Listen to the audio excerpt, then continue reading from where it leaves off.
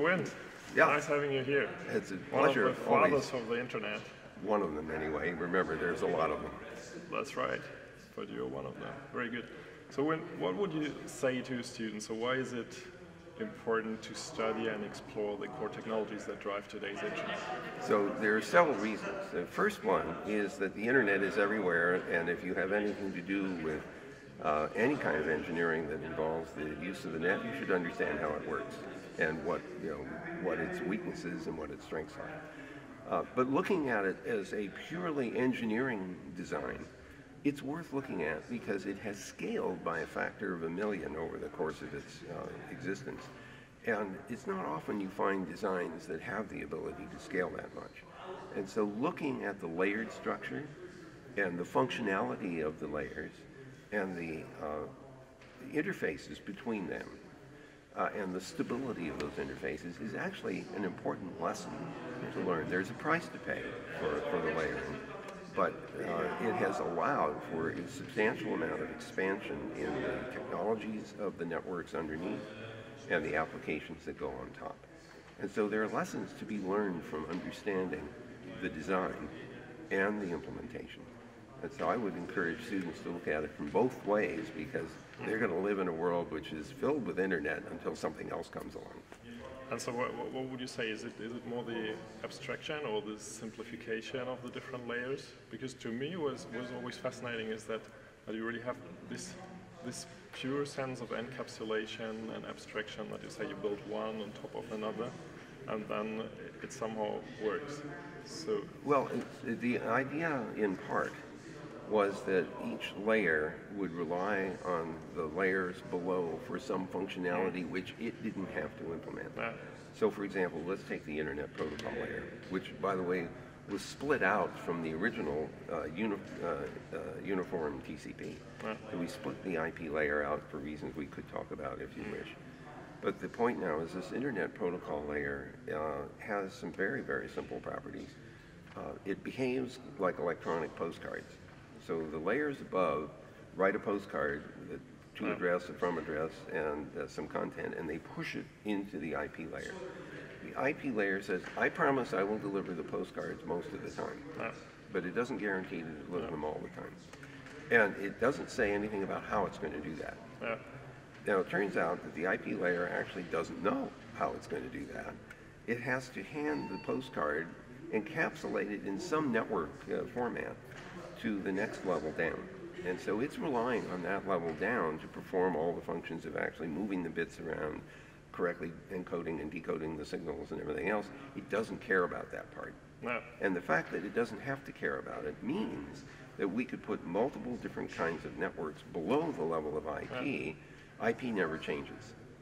And it's a little incorrect because it's true that the implementation of a particular underlying, let's say it's Ethernet, there has to be some way of getting from the internet packet that goes into the IP layer and its encapsulation in an Ethernet frame. So there's some software that's specific to encapsulation and decapsulation for each case. Of the layers. But that's only a factor of n because you only have to do the implementation of the code for each case of underlying network as opposed to n squared over 2 translations. So this notion that we should do as much as we can in this layer, but no more than is necessary, and allow variation below that, is exactly the power of the Internet's layered architecture. Going in the other direction is similar in a way. The IP layer performs this basic moving postcards around function. TCP layer makes sure they stay in order, get retransmitted if they're lost, and the flow is flow controlled. But the TCP doesn't know what the applications are. Sure. And so it's the application that decides it wants a TCP connection or it wants a UDP postcard. And so the absence of knowledge of the application allows us to keep adding new applications to the net without changing the TCP, the UDP, the IP, and the lower level networks. And all this is what you will explore in the course. So they will also see how the packets travel from A to B, that they don't necessarily travel back the same path, how the TCP mechanisms are working. And so as you briefly named it, so was it thought to be combined at the beginning? So the TCP and the IP, and then Actually, what happened, that's a very interesting question, because we started with Bob Kahn and I wrote this first paper. We had in mind just this one end-to-end protocol from the source host through multiple networks and gateways between the nets to the destination. That was our model. And we wanted reliability, we wanted retransmission, we wanted duplicate filtering, and so on. About 2 or 3 years into this work, from 73 to 75, we realized that we were also going to have to support real-time communication, packetized voice, packetized video, packetized radar, and so on. So there was already voice that time? Oh yes, we were experimenting with packet voice and packet video very, very early in this. Well look, this was being done for the Defense Department. It was going to be used for command and control. Command and control involves voice communication and, with computers now, data communication with video. So it had to support all of that, and we were confident that we could make it do that. I mean, you can packetize anything you can digitize. But it turns out that TCP has this property that it really wants to deliver everything in order, and it doesn't want to lose anything. Well, imagine for a moment that you're trying to do a voice communication and a packet gets lost. It takes time to retransmit the packet.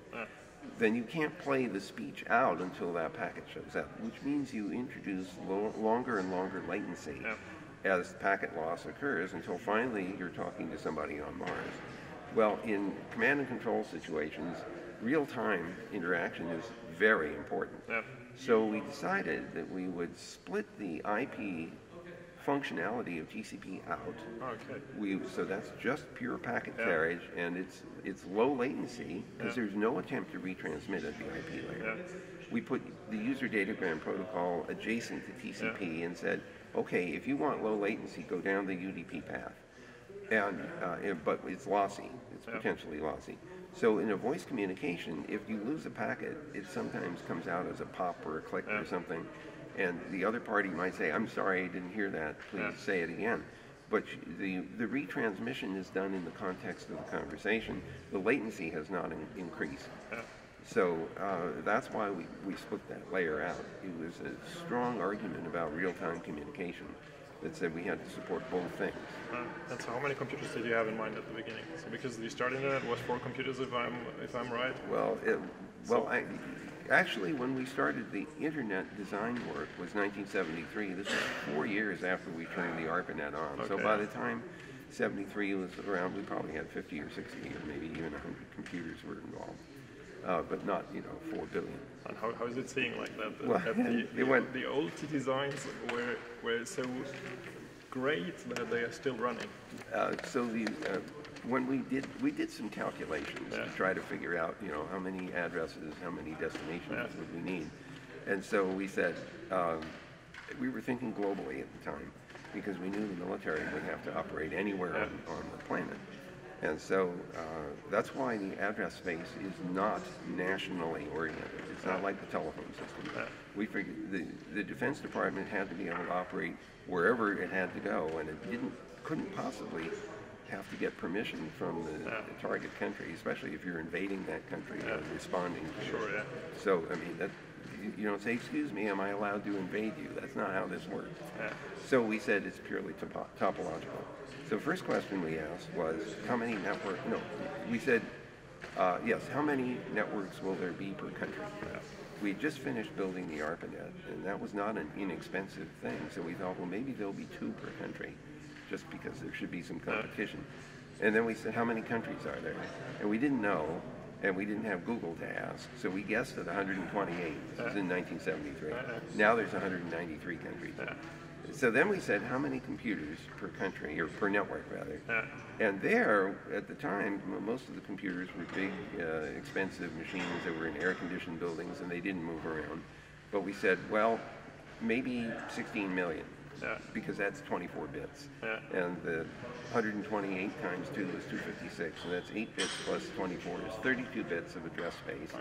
And if we could densely populate the addresses, it's 4.3 billion terminations. It sounded like enough to do an experiment. And I thought that if the experiments worked for internet, that we would then do a production design. That's not what happened. What happened is that it escaped out of the research environment into the public around 1989. And so we've been running the IP version 4 design for all this time, since 1983. In 96, we realized that we were going to run out of address space because of the proliferation of computing devices, Ethernets, and so on.